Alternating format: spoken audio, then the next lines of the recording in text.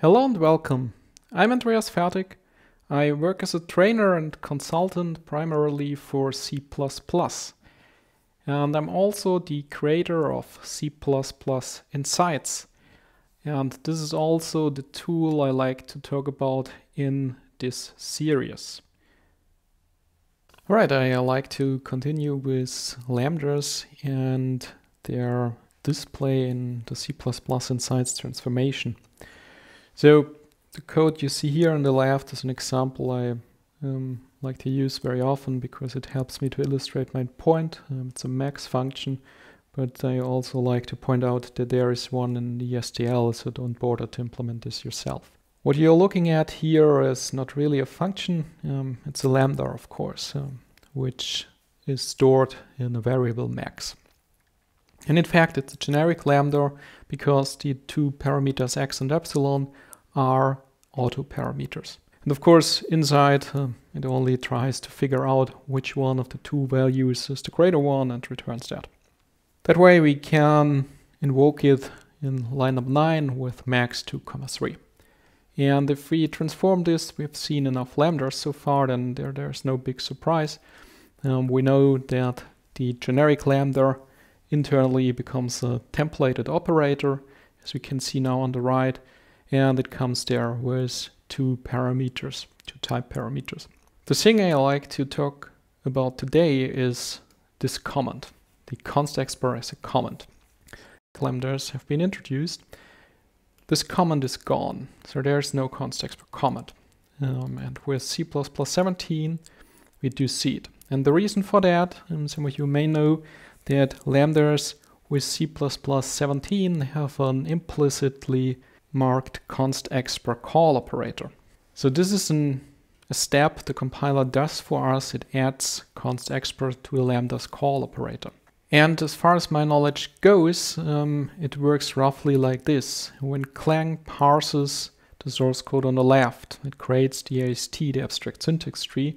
It sees a lambda and it knows that it is in C++ 17 mode, so it adds constexpr to that call operator of the lambda. And it also stores the information that this constexpr comes from the compiler and not from the programmer. Later then, after the front-end stage, after parsing the source code, the compiler analyzes which function can really be constexpr. So it looks into the function body, figuring out whether it satisfies all the requirements of constexpr. And if this is not the case, we would get an error message if we put the constexpr there, compiler telling us this function cannot be constexpr.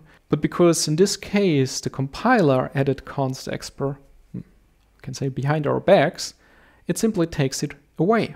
If the function body turns out to be not constexpr, well, then the compiler takes away that constexpr it added itself.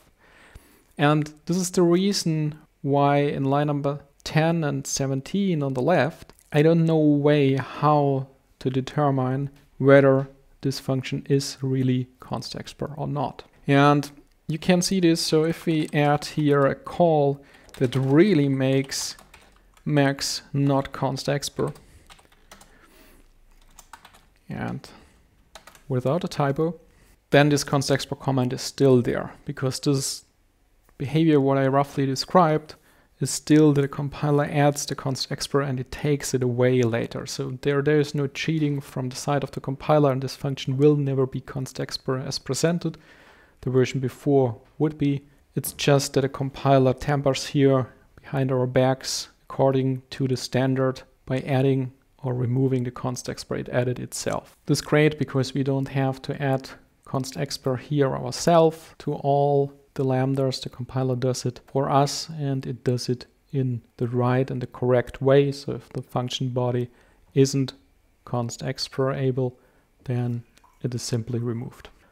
I hope this gives you an understanding what this curious comment on the right in the transformation is, and should any of you have an approach how to improve this, how to really figure out whether this call operator is or isn't constexpr, I would really be interested in a better solution than it is now. That's it for today. Stay tuned for the next episode. Bye bye.